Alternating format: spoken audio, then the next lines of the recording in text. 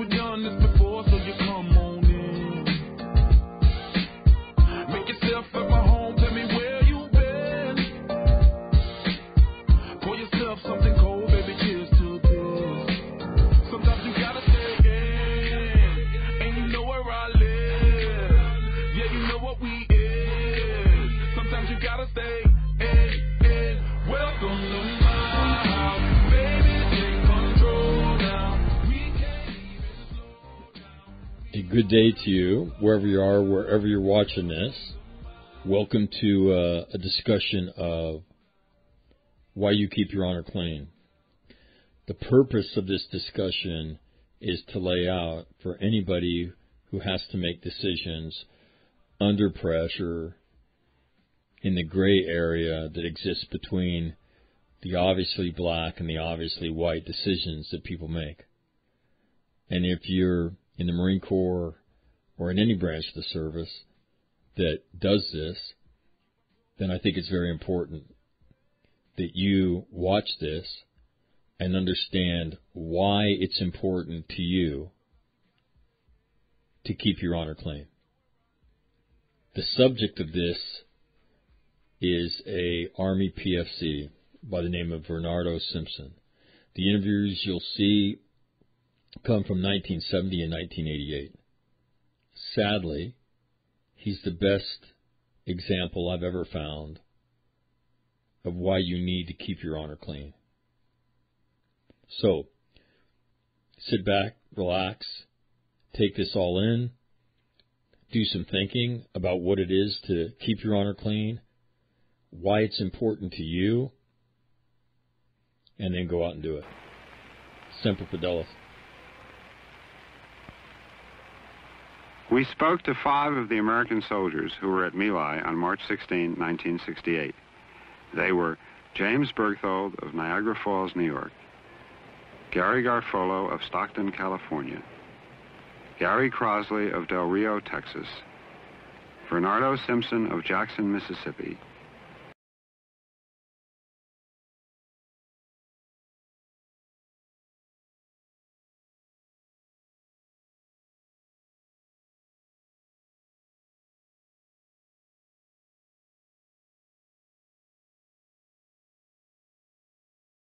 He was New York. He was from New York by the name of Rocker.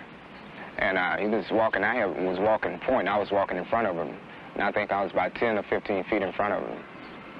And I stepped in the same area he did. And as I approached this bush, I heard something go up and it knocked me down. So after the dust and all the brush cleared away, there wasn't anything left of him. He was totally gone. We had got led into the field by this officer who was supposed to be knowing where he was going, supposed to be reading a map, and he couldn't. Well, there was no certain age not to kill. There was everyone to kill. It was in My Lai, or My Lai, or something like that, And this afternoon, a week after, we had these orders. Our Captain Medina was telling us about we was going in and burn down and kill everything that was in the village. And that we would leave nothing standing. That's women, children, babies, cows, cats, anything. And that morning, about 7 o'clock, we boarded the choppers and we went into the village. And when we got off the chopper, we started shooting. And I remember from the first incident, as I was coming up on an area, there was a man got out with a weapon and ran into a hamlet. And this lady got up and she ran and turned, had her back turned to me. And my platoon leader, Lieutenant Cross, told me to shoot her. And I said, no, well, you shoot her, man. I don't want to shoot no lady, you know. So he said, well, I'm getting a direct order to shoot, and if you don't shoot her, that you can be shot yourself. So as she was putting her foot in the door, I shot her about 5 or 6 times. And I went there and turned her over, and there was a little 3-month-old baby on the arms, which I thought it was a gun, you know, and it kind of cracked me up. Was the baby dead? Yes, it was dead. The bullets had gone through her? Yes. Then what happened after that? Well, after that, we had gathered about 5 prisoners, and they told us to guard us. And then here come one of the guys in my squad, said, well, let's kill him. So the platoon leader said, well, I'm turning my back, so I don't see what you're doing.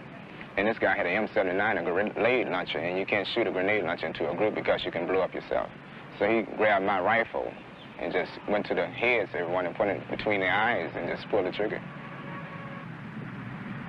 And from there, it sort of... Yes. grew. Yeah, it just grew on. And they said, well, my platoon leader told me, he said, my officer, the lieutenant said, well, go in and kill everyone. If you don't kill them, I'm going to watch you all day, and if you don't kill everyone, that you can be shot yourself. So as I went in, he was always near me anyway. So I think I killed about 18 or 20 people. And, were any of these people children? that was 2, yes. And the rest of them were old men? Well, between ages, young and old. Young and old. Did you see what else was going on in the hamlet? Oh, yes. I saw Lieutenant Kelly when he said about this grave that they had, this big massive ditch. I think it was about 50 people at a time. They would put 2 machine guns on each side and put 2 people with rifles, automatic rifles. And he was standing over them, and he said, shoot them. So he just killed all of them, all 50 of them. And then they would make another pile of them, put them in a ditch, and then get another 50 and shoot them and do them the same way. Did you see any burning of the hamlets? Oh, yes, we burned all the hamlets. Everything was burned out, yes. We put people in the hamlets and kill them and burn them. Well, they figured that the babies, when they grow up, they will be VC anyway. So why give them the opportunity to grow up? Well, it was mutilate their bodies and everything, you know. It was hang them or something like this, or scalp them, anything. They really enjoyed it, cut their throats. Well, at night, well, we said, everyone was talking about how many they killed and all this, you know, how they killed them and everything. Once we got back, they told us not to talk to anyone. Well, our platoon sergeants told us not to mention this to anyone, not to say anything about it. What do you think a war crime is? What do I consider a war crime? I consider a war crime of being over there. Just the idea of being there.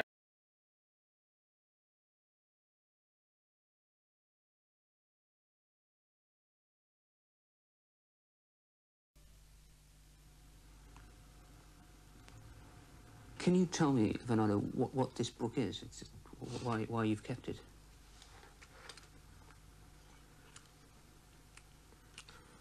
This is my life.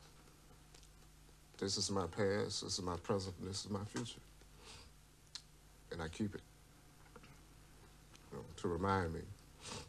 But it's always there. This is it. This is my life. This is everything. This is the way I am.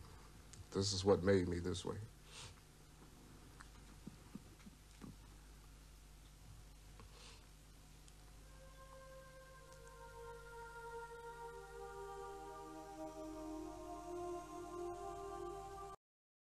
I've seen the enemy, yes. But who is the enemy? You know, you had little kids over there that would shoot you or stab you in the back when you walk away. You know, who's the enemy? How can you distinguish between the enemy? The good or the bad? All of them look the same. That's the reason the war was so different. You know, it wasn't like the Germans over here or Japanese over there. They all look alike, North and the South. You know, so how can you tell? I was 19 when I went to Vietnam. I was a rifleman specialist, 4th class.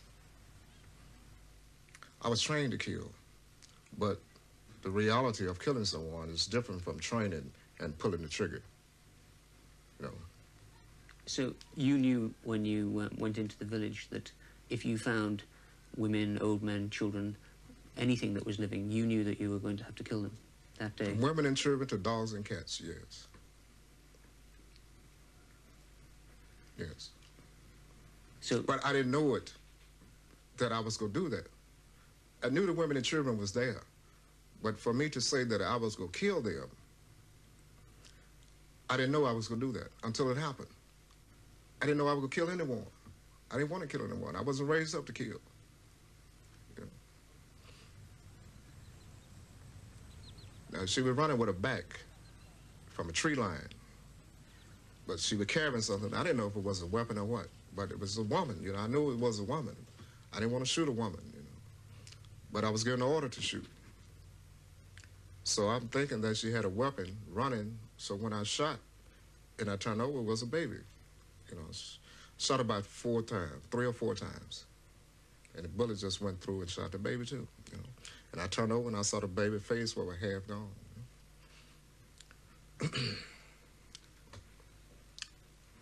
And I just blinked. I just went.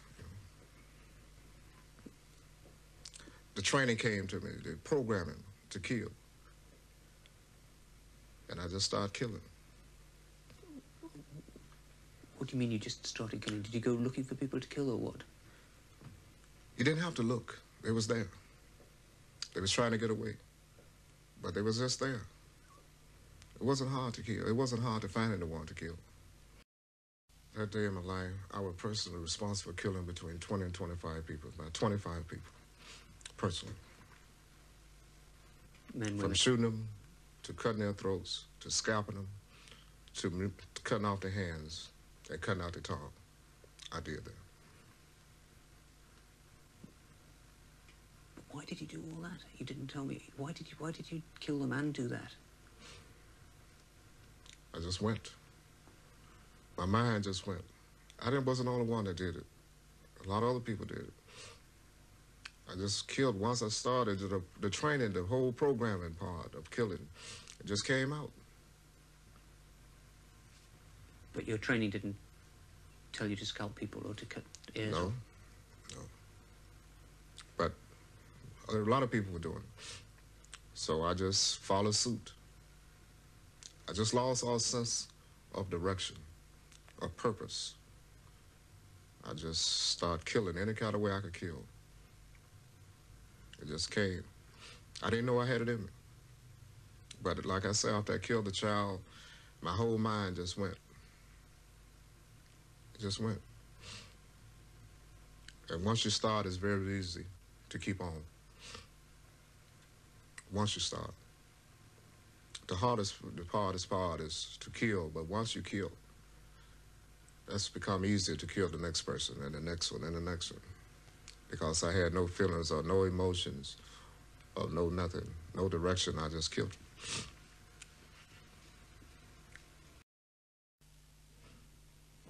You lined up people? You were one of the people who was mowing down big groups of people? A group of about 10. Yes. What happened? Did you round them up? We just round them up, put them in a circle, and put me, a couple of more guys, and just put the M16 on automatic. Just mowed them down. Just killed them. Have you ever seen any photographs of the people you killed? Yes, yes. Have you got those photographs? I have photographs of the people I killed. Which photographs are they?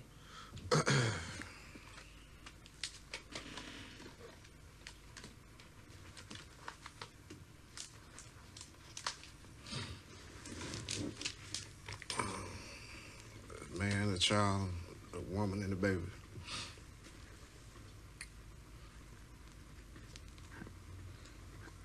How can you bear to look at those today? Because this is my life. This is my life. Even if I don't open a book, I see it. In my nightmares. If I never open this book, it's still there. You know. How can you forgive? You know, I can't forgive myself for the things, even though I know it was something that I did and something that I was told to do. But how can I forgive that? I forgive. I can't. I live with it every day. It's easy for you to say, well, you go ahead with your life. But how can you go ahead with your life when this is holding you back? I can't put my mind to anything positive because it's always negative.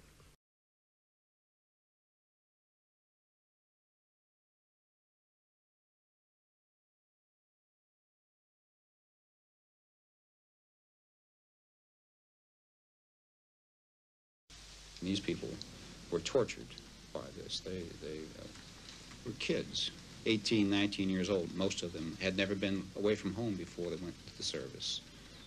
And they end up in Vietnam. And in a moment,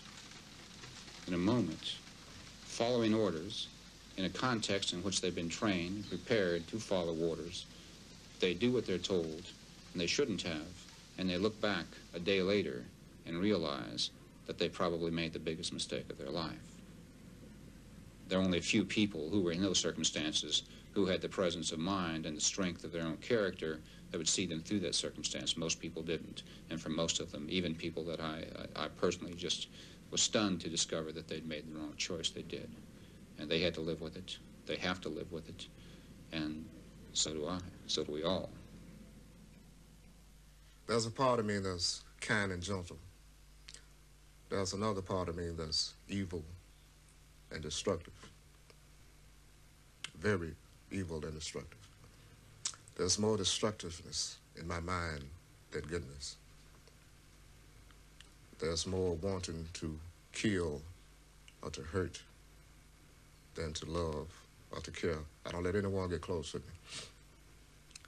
That loving feeling or the caring feeling is not there.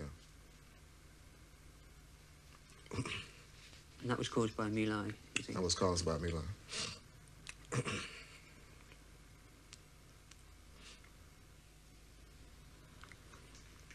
My little boy playing in my grandmother's front yard, here in Jackson, at his grandmother's house. And there were some teenagers across the street, got into an argument. It was 14 and 15. And one went home and got a gun. And the other one just ran in the direction where my little boy was playing. And he shot him in the head. I was in the house. And I came out and picked him up. But he was already dead. He was dying. So when I looked at him, his face looked like the same face of the child that I had killed. And I said, this is the punishment for me killing the people that I killed. And when the picture that I had, they had his funeral. I got back from the funeral that night. That's the way it cracked. And I left it like that. It just cracked.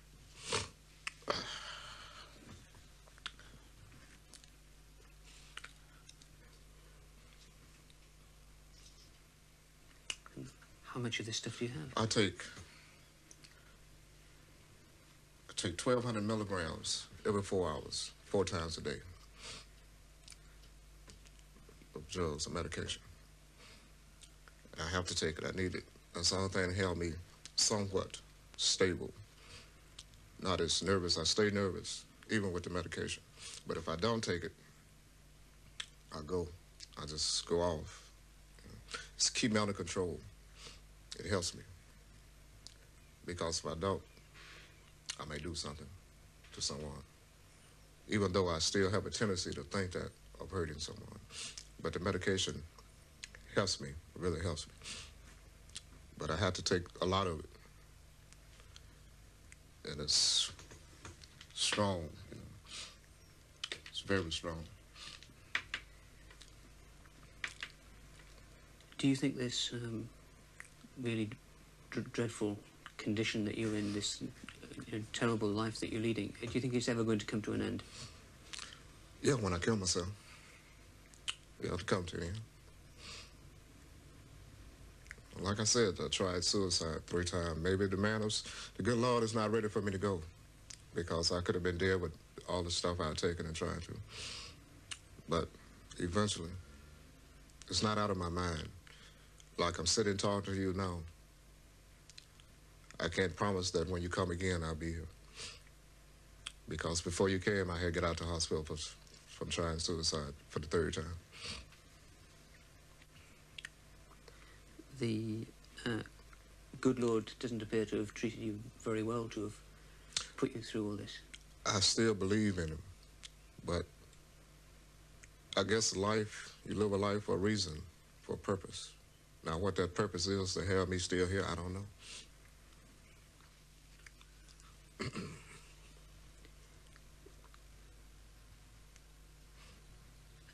Are you ashamed or sorry for what you've done? Yes, I'm ashamed, I'm sorry, I'm guilty. But I did it. You know, what else can I tell you? It happened. You're looking at someone that did it. It can happen if you go to war. Those are the type of things will happen. It can happen to anyone. After they train you and they program you, it can happen. It happens. That's reality. That's what war is.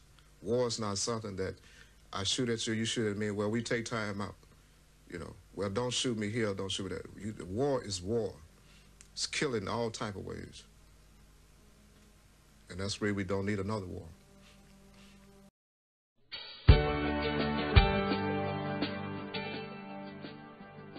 At the end of the day, when it's all said and done, you keep your honor clean for you. You have to live with your actions for the rest of your life. You have to put your head on your pillow every night for the rest of your life. The Marine Corps is merely a collateral beneficiary of your honorable actions.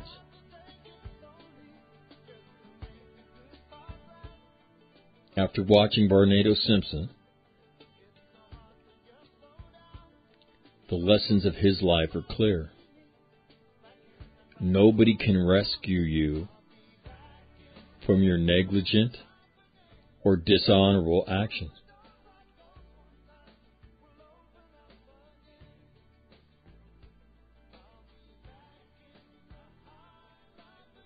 Therefore, it's in your best interest to act honorably for you. Other people will certainly benefit from it. Institutions will benefit from it. But the life, as you just saw,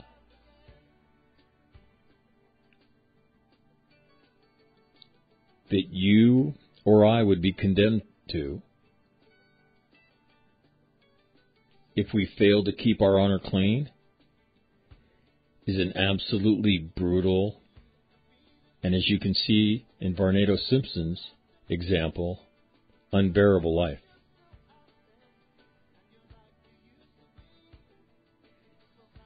Thanks for watching this.